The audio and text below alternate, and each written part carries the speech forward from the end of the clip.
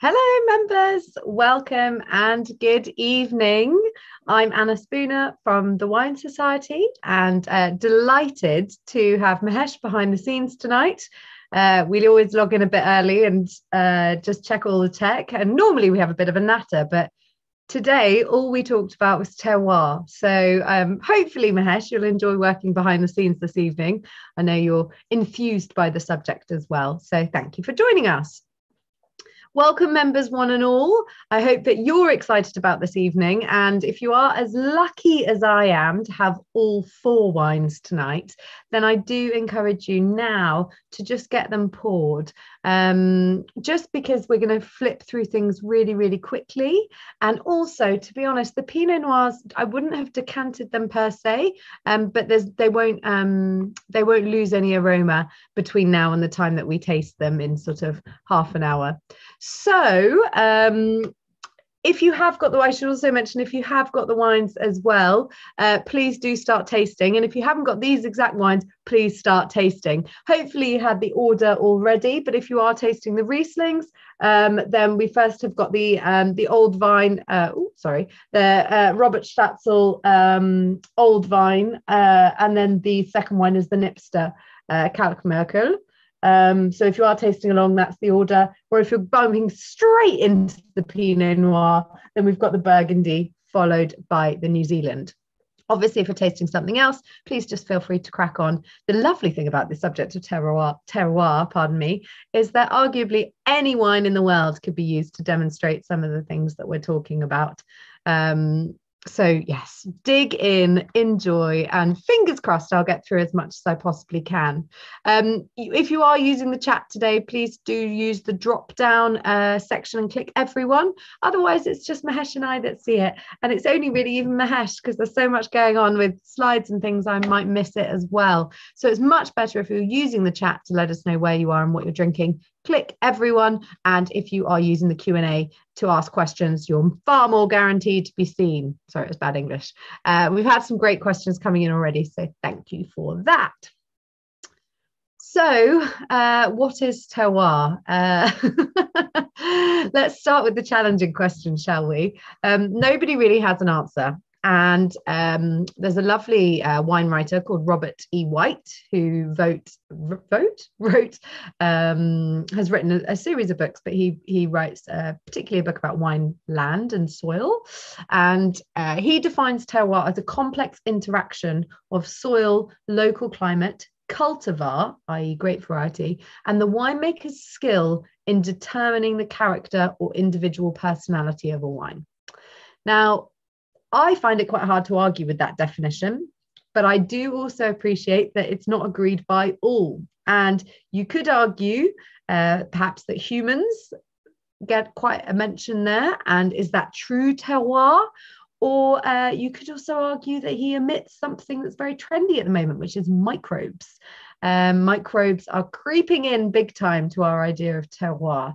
So what I would say is that if anybody's just joined and said, I've never even heard this word before, there is no English definition. There is arguably not even a good French one, and it is a French word. Of course, terra, from the Latin meaning soil, there's an association that it's to do with soils, but I think it is way beyond that. I would also say that it hasn't, I'll go on to this a bit more in a minute, but it hasn't always been this trendy concept. If you were a French, in a lot of my research, I kept coming across this idea that if you were a French child at school in a city, not so much now, but many years ago, sort of in the 50s, and somebody came into the school with a child came in with a countryside accent, you would tease them by saying it was a terroir accent from the land. So it's not quite got the finite definition that we need it to have. And it's been absorbed hugely by viticulture. We've grabbed it and said, yes, wine has terroir. But there are other things as well. So cheese, you often talk about terroir with cheesemakers, or at least they allude to it.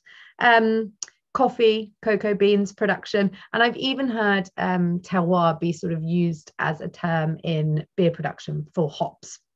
The hops for beer production, sorry. So what is it? Well, there is an undeniable fact, which is that we basically have our appellation systems based on terroir. In whatever way you want to skin terroir, appellation systems were based on this subject. So other European, it started in France, i.e. a designated area to recognize something, but it's everywhere. It's AVAs in America, it's other parts of Europe, it's Australian GIs, geographical indications. All of these concepts are built on the sense of place. Now, I believe that terroir is a sense of place, but what is up for debate is what defines that sense of place. So we'll give it a quick go. Let me run, pardon me, I'm still a little tickly from COVID, but I feel fantastic, so apologies. Let me run you through a few little historical pinpoints that should be able to contextualize terroir for us. First of all, it isn't a new concept per se. So monks have been cultivating vines, but more importantly, assessing soils and assessing land since about the 8th century.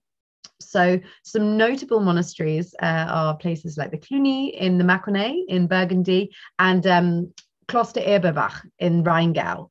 Now, it's not a surprise that those two places produce, or are less so in the Rheingau, but certainly in Burgundy, dominated by one red variety, Pinot Noir, and in the Rheingau, amazing examples of terroir from Riesling. So it's almost weird that through history they've refined really far down to choose almost a monovarietal culture. Obviously there's 2 varieties and a little bit more in Burgundy, and there are more in the Rheingau, but I think it's really interesting, so we'll talk more on that later.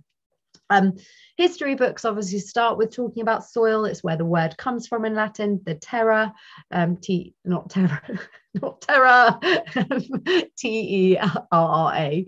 But it has grown to be more than that. So the only thing I would say, and Robin had an amazing question, I'm just going to bring it right in now, Robin. How does, it wasn't Robin here, it's I think Frank Smith. No, Robin, how does the man person on the Clapham omnibus recognize terroir and not just consider it to be a mythical or of commercial benefit? Now, that is a fantastic question, Robin. The reason I think it's a fantastic question is that terroir was really not in our lexicon as wine consumers until about 15, 20 years ago. Suddenly, there was a buzzword feeling about terroir. There was a way to say my wine is more special than my next door neighbour's wine. Mahesh and I have just been talking about that. Everyone claims to have the best terroir, and yet nobody can define it.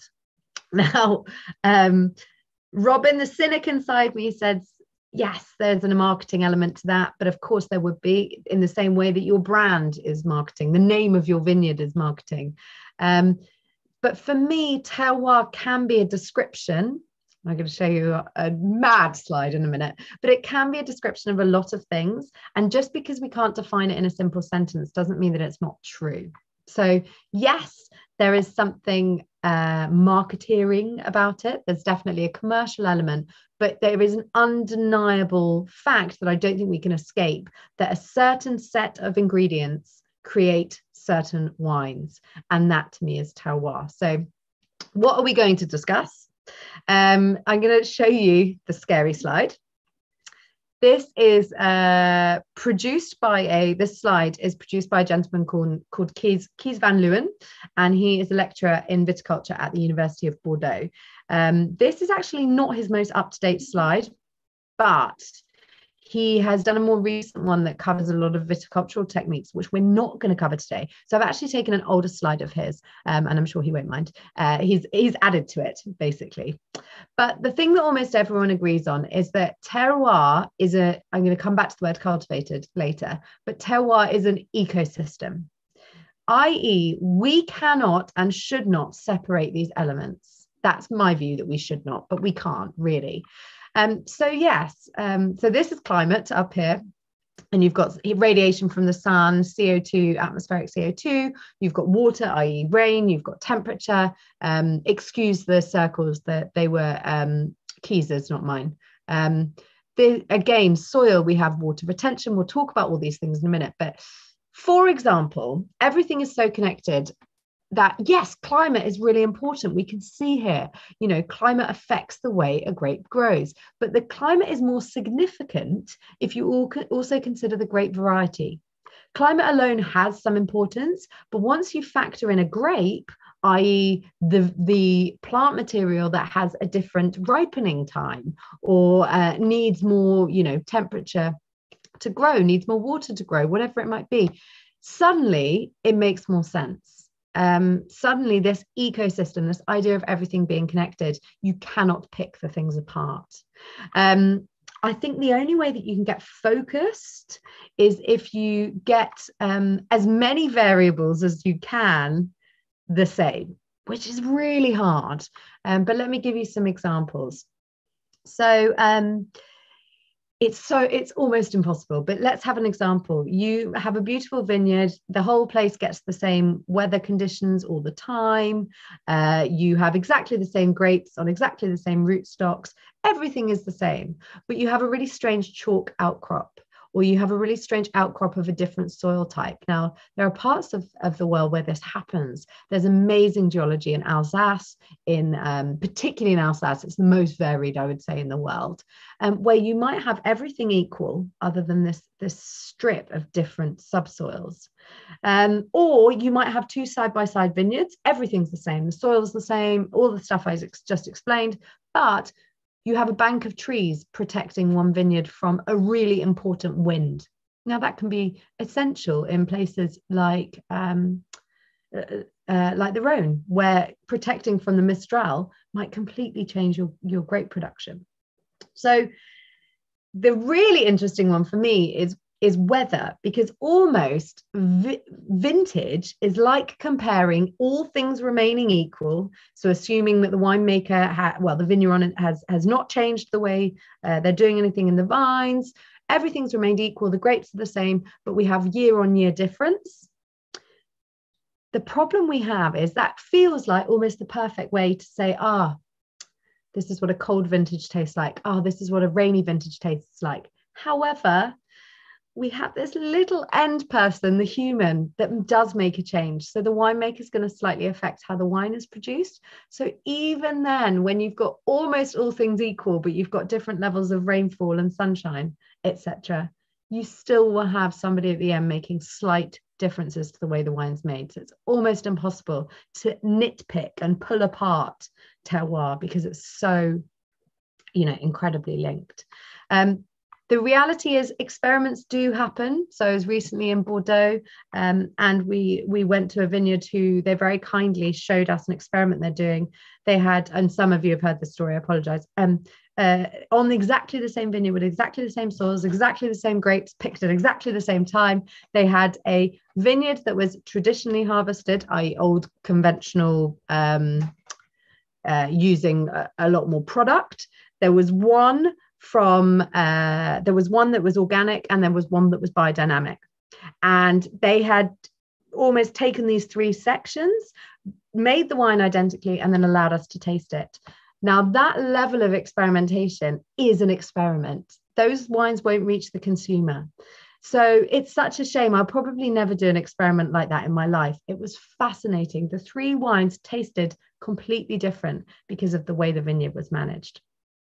So there we go. I've seen it happen. I know that it can happen. And we're not even going to talk too much about vineyard management today. We're going to talk about all the intrinsic things.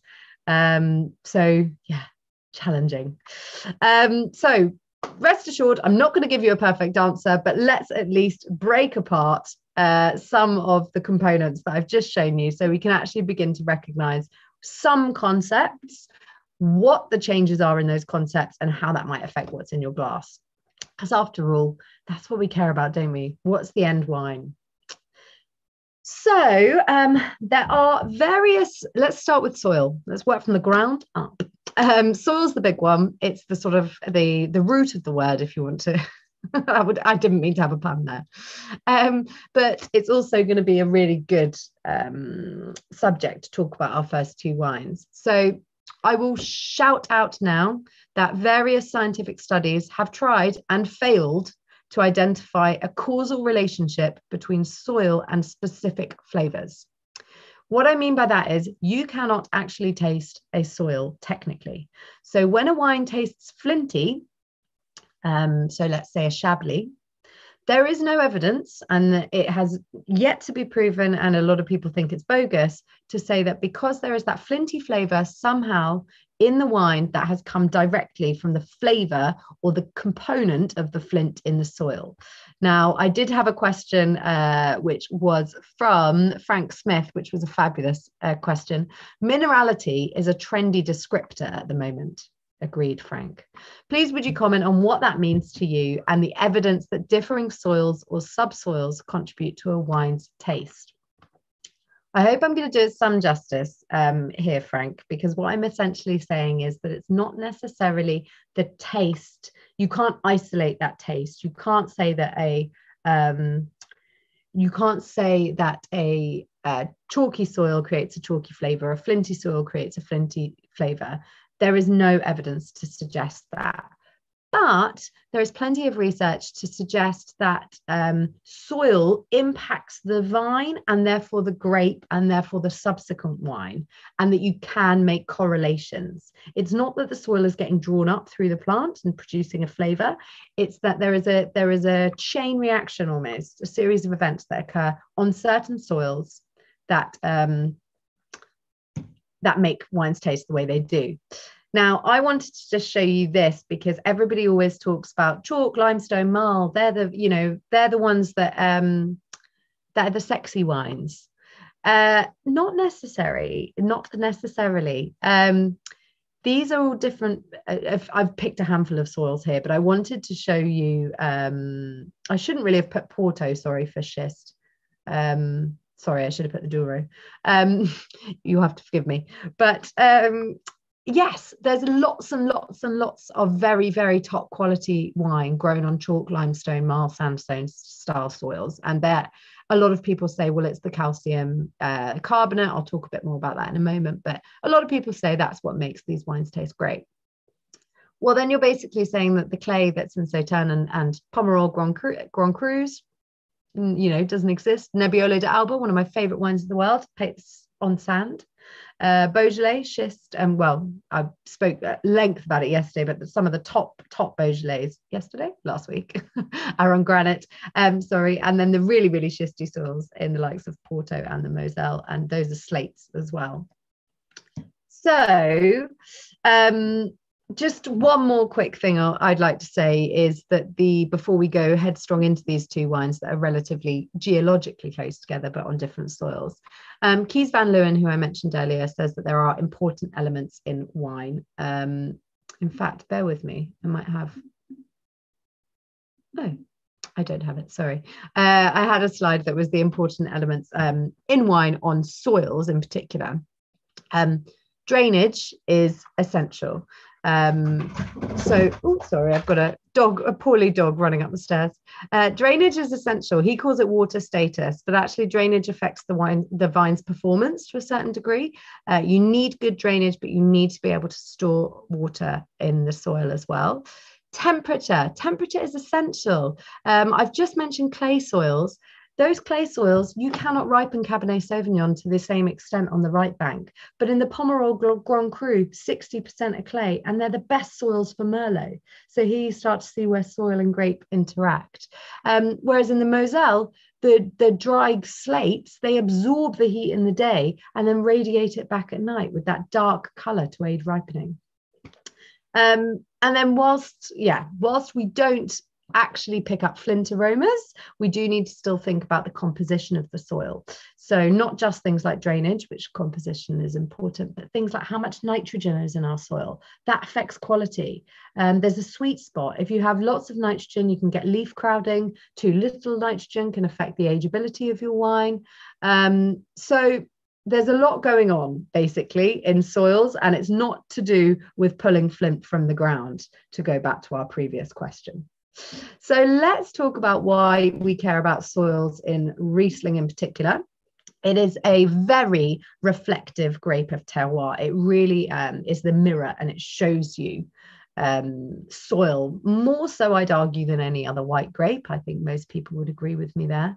And in fact, there was a study in 2009 by Lonhertz and, well, et al., so some pals, and it showed scientifically that Riesling can produce a variety of different styles of wine on different soils. And I've only got the findings rather than the research, but I suggest probably because it's a published study, they have kept a lot of, they've reduced the variables. So they're not having Riesling grown in limestone in a hot place and granite in a cold place.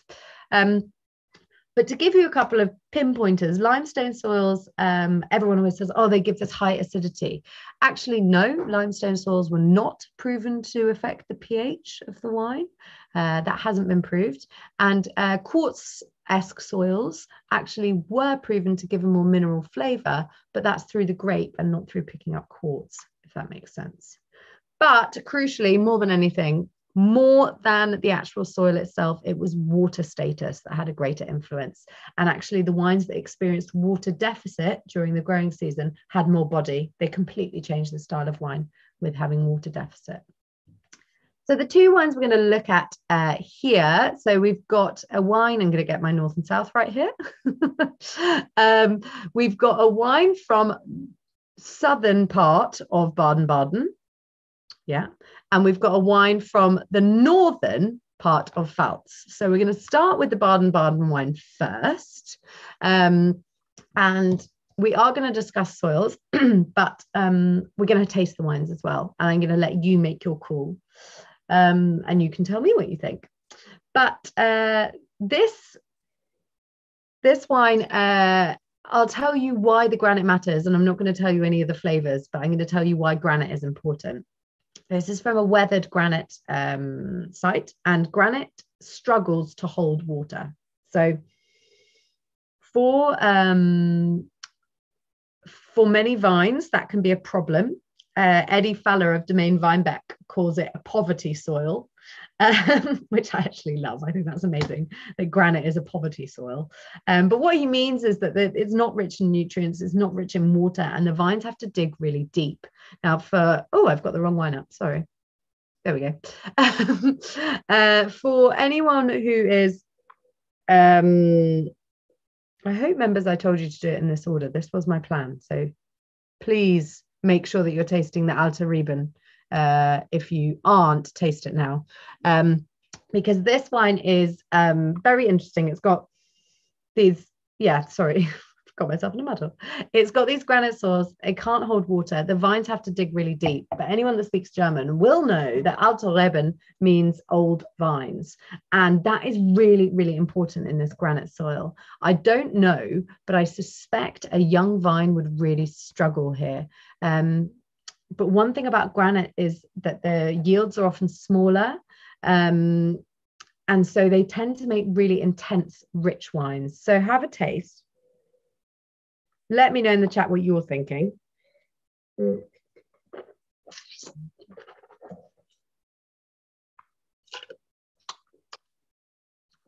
I love it. Really lovely, refreshing, light.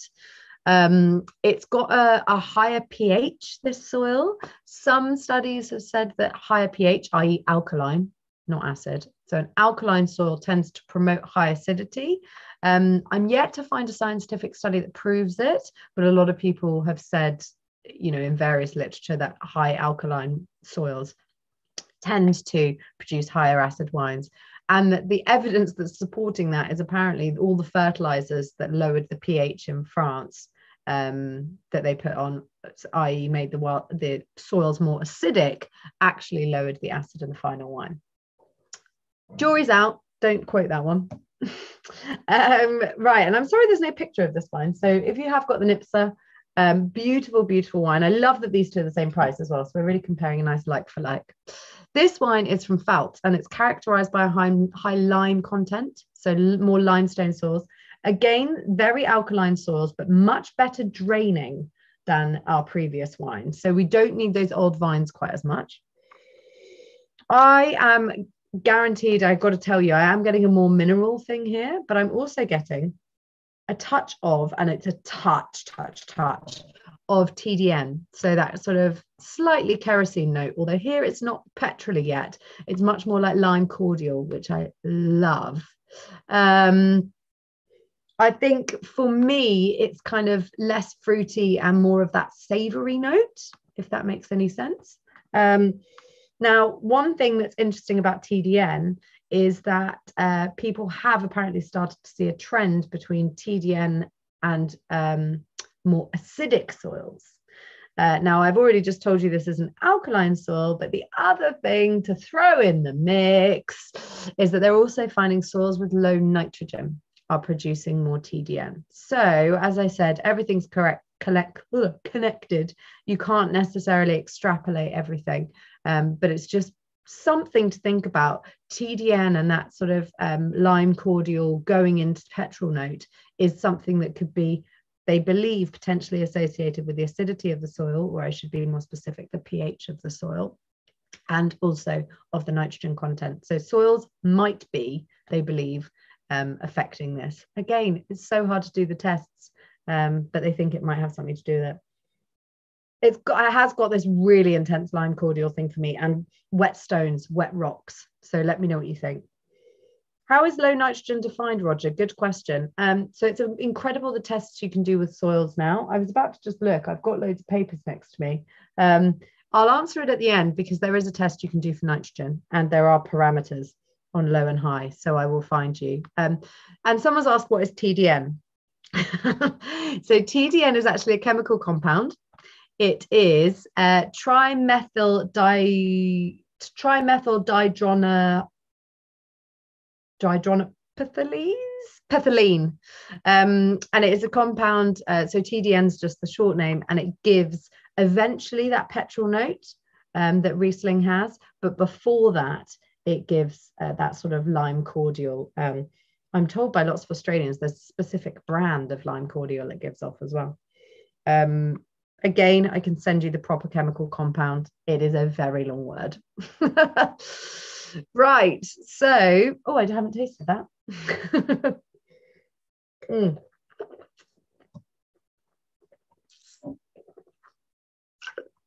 I mean, I did taste it earlier. Both delicious. I get a lot more salinity, like I mentioned, those savory notes on that one. Both have great acidity. I would probably say structurally, I find the nips are slightly more mouth-watering in terms of the acidity. But there's not much in it, both very, very high acid. But can you see, same grape variety, not grown very far apart. Yes, one is a year older than the other, and it might surprise you that the first wine is actually the older one. But tasting completely different, even though they've both been made in similar ways. So that's fun. That's experiment one. We spent a lot of time on soils, so I won't spend too much time. I'm going to talk geology, or particularly here topography and geomorphology. There are a few things to bear in mind. One is that slopes are very important. So when I'm talking geology here, I'm really talking formations of rock, aren't I suppose, or formations of the land rather than the soil and the subsoil. So slopes are really important because they enhance erosion, which can be a good thing. They keep those topsoils limited by the nature of how they are. And grapes tend to be best on the slopes that have the shallower topsoils. Granted, it can be a disaster. Erosion can ruin your vineyards, and you don't need to tell someone in the Northern Rhone who's has to build trellises, etc., and walls to keep their vines in the soils, but it can be excellent. Also, slopes, chilled air is denser, so it flows downhill and then is replaced by warmer air from the land beneath it, or below it, or sort of convecting. So that's really important, and that completely changes. If you've got a flat vineyard where that convection is not happening, you could get frost, whereas a slope would enhance your erosion, but it also just changes the composition of the air. Exposure influences radiation. It influences how much sort of, I like to think of it as sunbathing. Sitting up in your sunbed, you get a better suntan. It's a fact. Rather than lying down. And then things, and then finally, I guess, altitude and the changes of temperature. I'm not going to go into this too much because we've got an amazing few speakers on wines with altitude next week. But 100 meters of altitude can change the temperature by anything, depending on where you are in the world, by 0.5, half a degree to several degrees in certain places. So altitude and the changes of temperature, they're linked, but the altitude is what I'm talking about here with the geomorphology. And then another thing just linked into soils that I would love to do a whole entire webinar on, but I will be honest, I'd have to probably research it for 2 weeks in order to do it. But I watched a fantastic interview with Laura Catena from the Catena Institute in Mendoza yesterday, who briefly talked about it, and I'd love to hear her talk on it more at some point. But she has proven, she claims, that rhizobacteria, which are the bacteria that live around the roots, can actually assist in producing more chlorophyll. And if that happens, then the plant is photosynthesizing better, and you're getting things like riper fruit, and it's got a real knock-on effect. Other things we should consider are native yeasts. The next 2 wines we're going to try both use native yeasts, and it's quite common for winemakers who are really saying they express their terroir to, when they're fermenting, use the yeast that was in the vineyard and not the yeast that they've bought from a packet, which is perfectly, you know, packet yeast is a godsend, because the native yeasts can be naughty little things. But there's an argument that maybe native yeast is a better expression of terroir. They are, after all, sort of grown in the vineyard and in the wine cellar. Now, the ability to analyze microbiology is increasing, and I think that's why people are realizing how important it is. So personally, watch this space. It's a hugely growing area, and I really don't think we'll be able to leave it out of a terroir slide in 2, 3, maybe 5 years' time. It will be completely essential. So let's go back to that terroir slide. We've talked about the ground things. We've talked about water. We've talked about nutrients. We've talked about aspect slopes, etc., geomorphology, etc. Let's jump up to the sky, as it were, and have a quick chat about some things that affect climate and what that might taste like in wine, and also plant material. We're going to briefly touch on plant material, and I do mean really briefly. We are not going to have much chance to talk about viticultural techniques today, and I apologize for that in advance, and no time to talk about vinification and aging.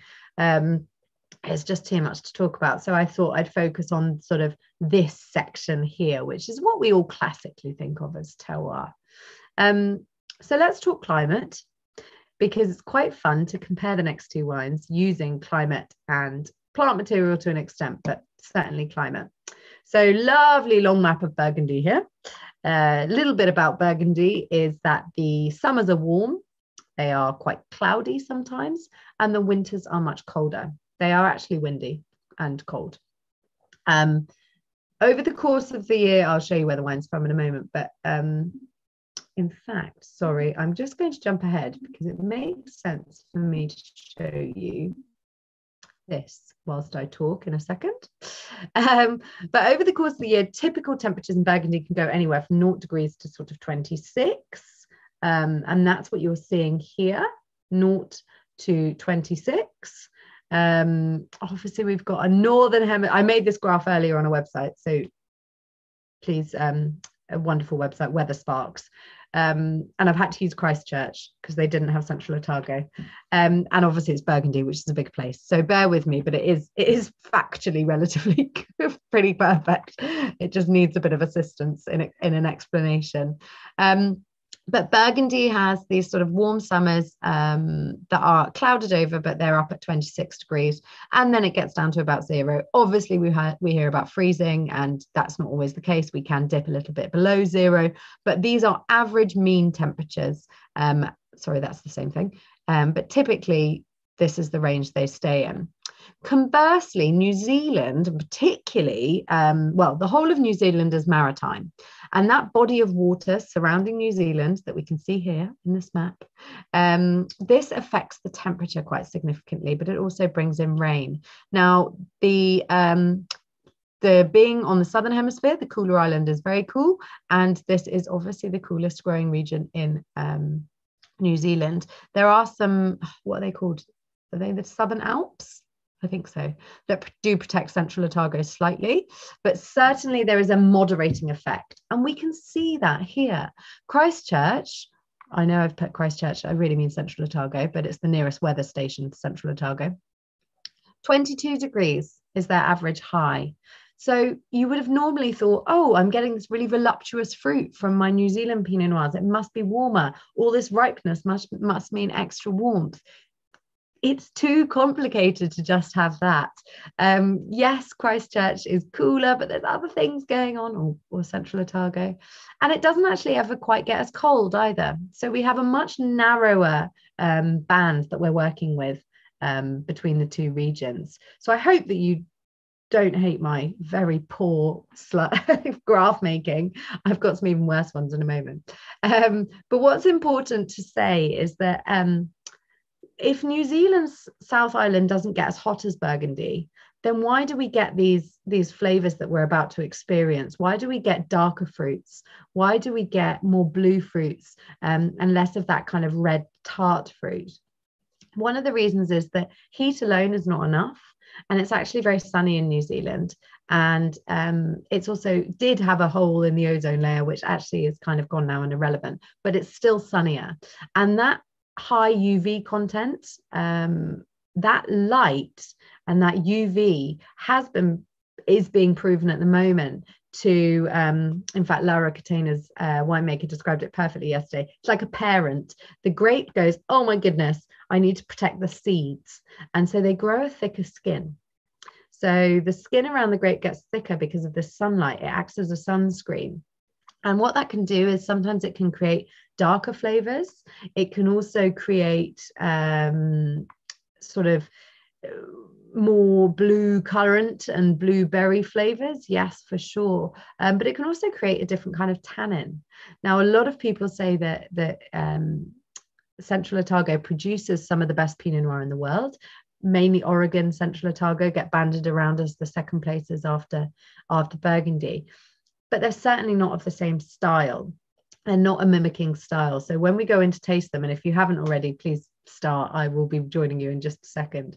But not only are we talking about temperature when we're talking about these sorts of things, but we're talking about growing degree days. You know, how many or how regularly is the temperature over a certain level? We're talking about how many clouds are in the sky to let that UV come through. It can't just be as simple as, is this place hot and is this place cold? Doesn't work like that. So I have got, if you're interested, and I'll send them around, it was a particularly warm year in this Central Otago. This is the actual stats for the years that we're talking about, because we've got Central Otago in 2019. Oh, it's not happy with me there.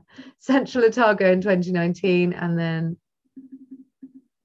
there we go, Burgundy in 2014. I will send these around. We don't need to spend ages looking at graphs. But what's quite interesting, I would say, is that Burgundy did in this growing season have some quite high peaks, and they lasted for a few days. So there was almost like this temperature rising, and then it fell down again. You cannot really say the same in Central Otago in 2019. I don't know about you members, but I have to keep remembering that their summer is our winter. It's mad, but my brain doesn't work like this. But in January, February, they almost had, they get these kind of like warm spikes where it's obviously very sunny, but then the temperature is coming back down again. So there is less of that consistent sunshine, which I think is very interesting and certainly affecting the flavors. So for our first wine, we are in the Côte de Nuit, which is a lovely section within just here. Let me just pop you there. This is particularly where we are, which is Vent Romani. This particular wine actually comes from a small vineyard that lies between a couple of Grand Cru vineyards, and you can kind of see where that happens here. There's these red patches of Grand Cru, and it's kind of just in this little nice green nook here. I would argue it's not quite lies between, but it's certainly a great site. It is, so the soils, the reason I picked these two wines is they're quite similar for a few reasons. The soils in both these wines are limestone clay mixes. This is a pure limestone and clay mix. The other soil has some packets of schist and graphite. I'll confirm that in a moment. It's on the back of the label. But think about it. We've talked about what that means. We've talked about limestone affecting potentially the pH with the calcium. So potentially producing a wine that has a higher acid content. It did that for Riesling. Is it going to do it for Pinot Noir? But we've also got some clay soils. Now, clay is quite a dense soil, so we're expecting some sort of quite robustness in our wine. And I don't mean that you're picking up the density of the soil, but it doesn't. We've already discussed it's a cold soil, so the grapes have to work quite hard. So we might not get a kind of fresh, elegant style necessarily, although this is, of course, with where it's coming from, but it might be slightly more intense from those clay soils. It's easterly exposure, so it gets some nice morning sunshine. Vines are between 50 and 110 years old, and both of these are made with low intervention. This is actually biodynamic. I will mention biodynamic if I have time. But there's, other than a few small doses of sulfur, it doesn't add anything. So we're talking native yeasts in both of these wines. I've already mentioned that a little bit. Let me pop it up for you. It is not a cheap wine. It is £45, and it's also older than the other wine, so bear that in mind. It's a museum release at 2014. For me, on the nose, it's got this kind of lovely red fruited fragrance. 2019 was cooler vintage. Overall, I know I showed you the spikes, but overall it was a cooler, or certainly cooler than the previous couple of vintages in Burgundy. And I think you can smell that from the gorgeous red fruits. It's particularly red fruited. But as Toby has mentioned here, it is a medium bodied wine. And I think, you know, I'm not as good as him on the terroir of Burgundy itself, but certainly for me, I think clay soils, and I do think of that body elevating. So have a taste if you haven't already.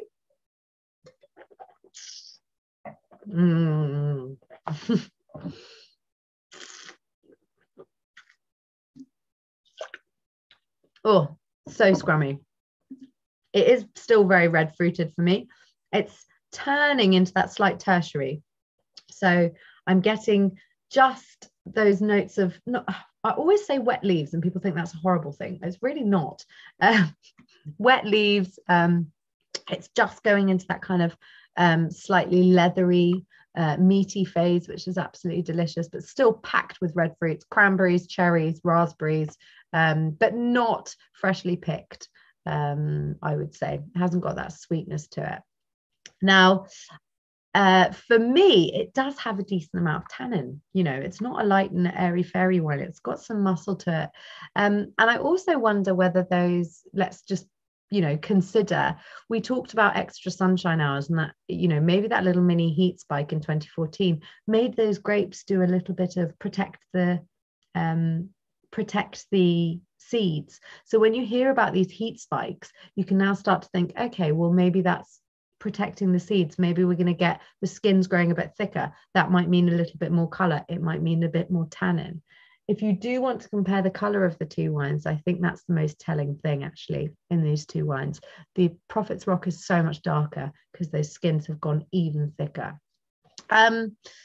I would say for me, that is just the most classic Burgundy, and it's a real crowd-pleasing Burgundy. It's got enough muscle to appeal to people that don't want their wine sort of thin, worst word ever, but often what non-Burgundy lovers might describe it. It does have enough oomph, but it's a great cracking wine, that one, with this beautiful freshness. And again, are we getting that from the limestone soils? Perhaps.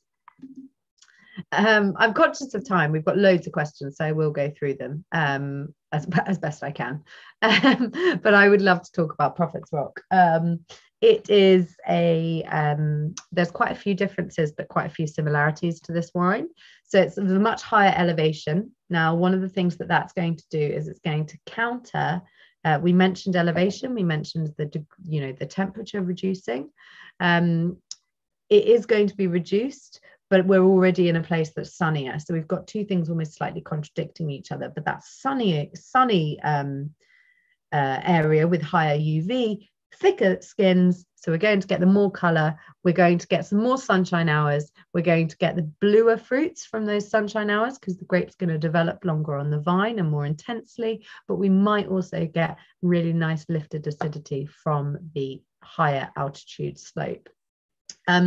The two different rocks that are in addition here to the limestone, and yes, so there's a limestone soil and a clay, but it features pockets, I guess, of schist and quartz. Now, we've already talked about quartz and schist in particular, particularly with reference to the darkness of the soils. So that might also help with some heat retention, should we say, at that high altitude and at that particularly challenging cool climate right on the south. Made in a really similar way. I should also say quartz, sorry, I'm going back to the Riesling, but quartz was shown to show minerality in Riesling. Now, is it going to show minerality in our Pinot Noir? Who knows? What's different about these wines is there's no evidence of the clones, i.e. the subspecies. That's not what they are. Bad science. But the clones, the different sort of mini variants of the type of Pinot Noir that went into our Vosges Romany. But this we know is a blend of 7. There is, that probably just hedges some bets, if I'm really honest, because I don't think you would, there's no taster on the planet that could pick out 7 clones of Pinot Noir in a blend. But it's nice to know that they've hedged their bets. Minimal extraction, so they don't spend ages putting the skins in with the juice. They have barrel aged this for 17 months, whereas the Vosges Romany was, I did know this. I think it was quite similar, and that was the point. And they were 50% new. Yeah, sorry, it's they bottled it in the 15th of February and it was a vendage of the 19th of September of 2 years prior. So 1 year probably in barrel for this, 50% new, slightly longer here, 17 months with some new oak as well, unfiltered and bottled, ready to go. So quite similar winemaking. So give it a taste.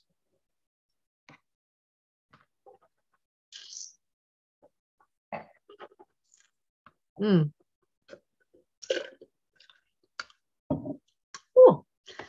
quite a different experience, right? For those of you who are tasting along. Much richer fruit. I know it's a younger wine, but the fruit tastes much sort of sweeter and riper. And it's blue to me. It really is blue, bordering on red, but lots and lots of blue fruit. The tannins are not dissimilar to me, actually. They've got quite a similar tannin structure. But the flavors are completely different.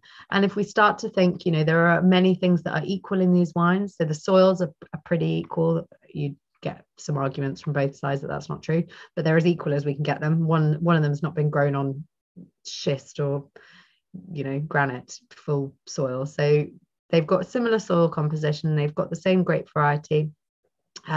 They've got similar winemaking. So we've taken out as many influences as we can. And what we're tasting here is really that upper section of the diagram. It's the climate and it's the sort of external factors from outside. So it's these things here we're really tasting in particular, which I find fascinating. And to be honest, that's really the thing that I think most of us can pick out more easily. Weather, climate, they have such an impact on the plant material.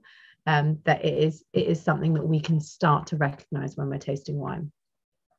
So last but not least, I just wanted to mention, because I don't want to ignore it, and I know that it's a bit of an elephant in the room, and I mentioned it earlier, but humans are essential. I've seen a couple of things popping up on biodynamics.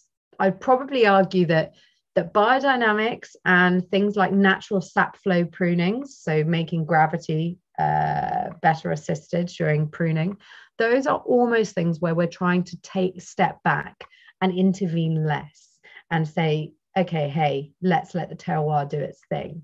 A lot of people would say that biodynamics is the sort of sense of best way to get a sense of place, but you can't take the humans out. We decide when to pick the grapes. We decide what way to plant the grapes. We decide which rootstocks, which clones. We haven't even talked about those today.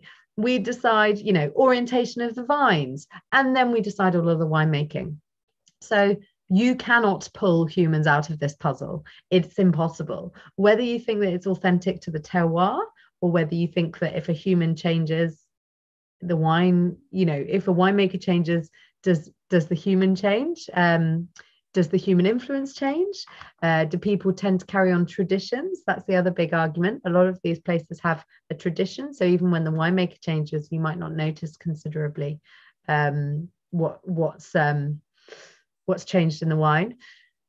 All I mean is it's impossible to pull human influence out of terroir, but it's really up to you. And I think my jury is out about whether I want the human to be as involved in terroir. Does it ruin the romanticism a little bit of the idea? So yeah, have a think about that. We've already had a couple of people say things. Yeah, exactly. Biodynamics does require more human intervention. You've got to make preparations, you've got to apply them. Maybe you could argue that actually driving a tractor up and down the vineyard is ruining the soil, so that's having more influence. Humans are unavoidably involved in this process, and so you've got to make your call on where you land on whether they fit in your terroir diagram, or as I've come to think of it the last few days, the terroir jigsaw, which I think is just the better way of describing it.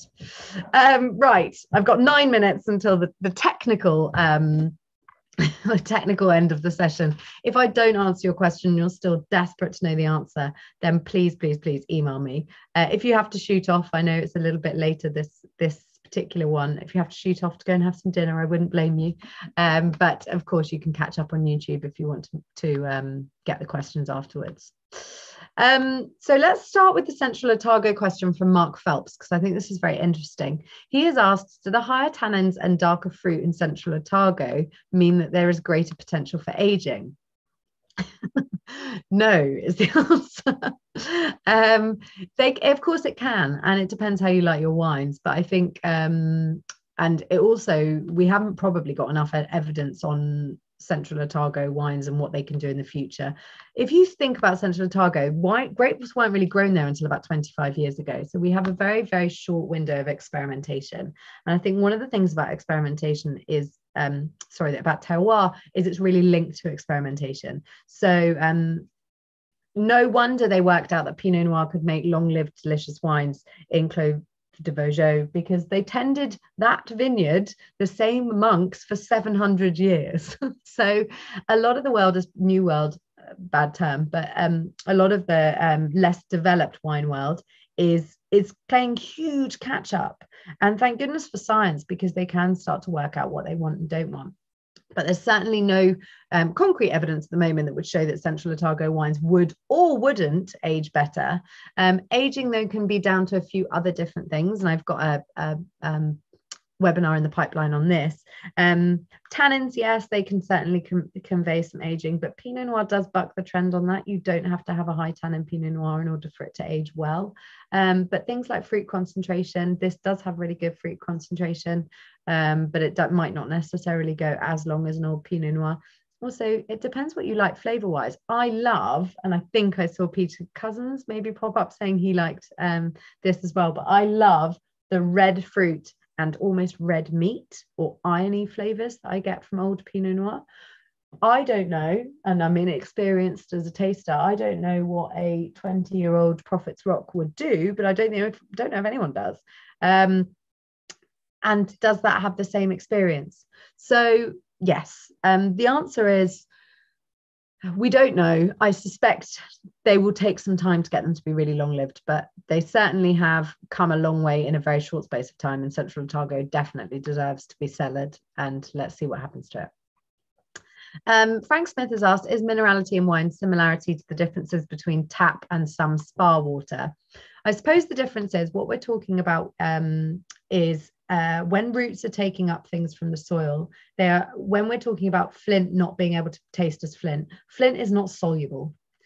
Only soluble components can be taken up by the little hairy feelers on the end of the roots. Spa and tap water is different because you're actually consuming some of the minerals that are present in the water floating around, but you are consuming it. The roots can't take up those sorts of minerals that we're talking about that you associate with taste per se. So yes, we've talked about nitrogen, we've talked about calcium, we've talked about potassium. Those three are evidently important, nitrogen being a particularly important one because that is really involved in being taken up and used by the plant. But when you're consuming tap water, mineral water, spring water, whatever it is, you're actually consuming minerals as opposed to the plant, which can't consume them. So something else is happening. There's an interim chemical reaction going on that we haven't got our fingers on or our brains around yet. Oh, I've got an interesting question from Nick Beacheno. I apologize. And sorry if I missed the point of this question, but can modern winemaking overcome terroir shortcomings? If I don't answer this correctly, I apologize, but I'm going to put my spin on it. There was an argument, and there is a good argument, that a lot of modern winemaking that was overly, too much oak, too much extraction. Basically, you were tasting things like vanilla pie in your Chardonnay, or vanilla, rather than a sense of place. That was quite popular in modern winemaking. And by modern, I will name names, and I will mean people that came up quickly, like Australia, New Zealand, America, to an extent Chile and Argentina as well. They've pulled back so much now because terroir and a sense of place is far more interesting. But on the NW exams, what's fascinating is that they are less and less asking you about where something comes from, because it's becoming harder to tell. So modern winemaking almost muddied the water, and terroir became indistinguishable between a lot of these regions, and sometimes still is. But unfortunately, I don't think it's overcoming a overcoming a shortcoming of terroir. I think actually what's happening is someone in Limery Valley is saying, hold on, we make this amazing Chilean Chardonnay that tastes nothing like any other Chardonnay in the world. Let's strip back our oak, let's strip back this, and let's make something that has this sense of place that everyone is desiring to have. Right, I'm going to be really quick on a few more. Claire has written in the chat, aren't grapes mainly water? They are, Claire, but they've gone through a third party, and that third party is the vine. So if you want to go and eat the dirt, then you'll get as much flint as you like. But if you're eating the grape, then sadly not. Another question about the importance or not of chalk for English fizz. Great question. And again, the jury is really out on this one. There are some really smashing English fizz that have no chalk or limestone in them. What we've just talked about is potentially alkaline soils are being proven to produce higher acid wines, but there are there's a spectrum of alkaline soils, so you don't necessarily need chalk to produce English sparkling. I think that's a bit of a myth that the vineyard owners with lots of chalk like to peddle.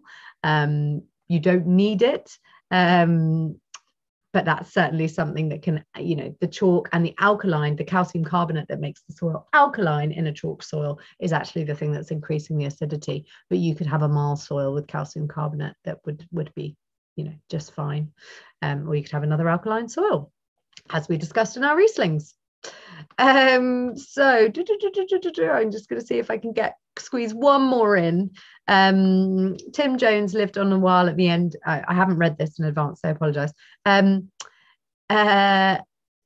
I lived for a while on the edge of the Jura. Savagnin is very distinctive, but the Chardonnay is also quite characteristic and has a sherry taste. So in the Savagnin direction, is that mainly winemaking or also the soil?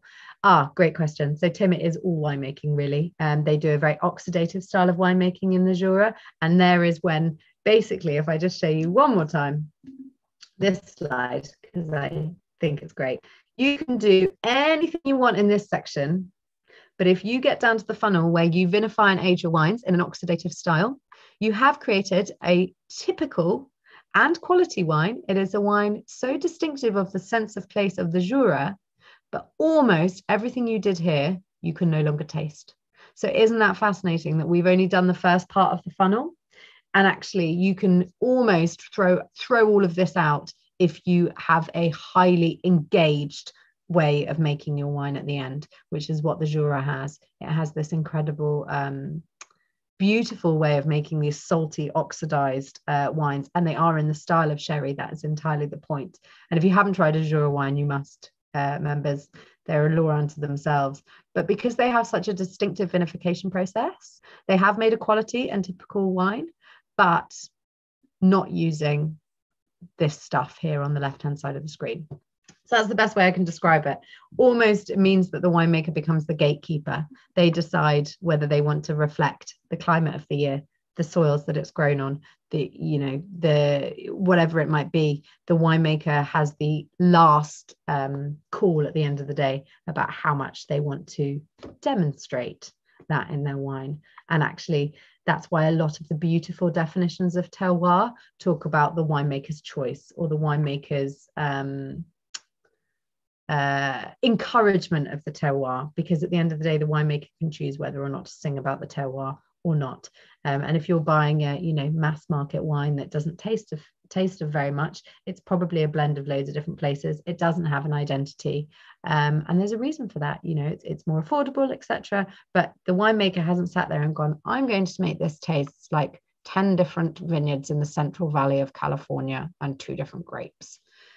They've not made that choice. Whereas the winemakers that are choosing to recognize terroir and encourage the terroir into the glass are the people that really focus on that left side of the screen, unless they make a style so distinctive that the winemaking is what defines the region. So complicated answer, but a really interesting question. Right, final question, because it actually leads on to something that I'm going to mention. So a gentleman called Garfield has said in the chat, I visited Trapiche in Mexico, and they have planted Malbec and made separate wines in different soils to demonstrate the difference of terroir. Is this a definitive method to demonstrate terroir? Yes, and Mendoza is an incredibly interesting place where arguably some of the most fascinating terroir is within, a very short distance of itself. You hear the vineyards. You have to drive half an hour to get a climate and soil change that would take you 7 hours driving through France. It's a slight exaggeration, but you get the idea. So in a very small space, they can have a lot of variation. Because of that, it's an incredible place to experiment. And I would like to plug, we have an event coming up with Laura Catena, and I would argue she is probably the world leading expert on these kinds of experiments. She started an institute called the Catena Institute, and she is joining us for an event on vineyards at altitude. I'm going to excuse me typing, but I'm going to plug it in the chat unless Mahesh is happy to. But we've got an event with her called Wines with Altitude coming up, and I would strongly recommend, if you've enjoyed understanding nuance today, that is going to be the event for you. We've got 3 different experts talking about how altitude, so one element of terroir, how it affects their wine. And Laura Catena is going to wax lyrical, Dr. Laura Catena, I should say, is going to wax lyrical about exactly that. So please do join us on the 11th if you want to hear more and go into a deep dive on one particular component of terroir, because it's going to be serious. Right, so I hope you enjoyed. It's been an intense one this evening, so thank you all for hanging on. If there was something I didn't answer, please let me know. I hope that if anybody has opened these wines this evening, oh sorry, Mahesh said which tasting. I've actually got it up, Mahesh, so I will plug it into the chat now. I'll send it around tomorrow. I've had too much Riesling and Pinot Noir. But I do hope you enjoyed it. It was a huge topic to discuss. We're going to do altitude with some leading experts, like I said, and perhaps we'll ask some experts to come and do some soil as well, because I think we could talk more on soil, particularly the likes of people from Riesling and Burgundy that know so much, or Alsace as well. So I hope you had a lovely evening. I'm going to go and enjoy the rest, the dregs of my last 4 wines. But have a lovely evening, everyone. If I'm seeing you on Friday for Simon Rogan, fantastic. We're covering one of these wines off again. So if you have bought it twice and you want to keep hold of it, it's the Nipster, I think. Nipsa. I will see you then. Have a lovely evening all, and thank you again to Mahesh. Cheers.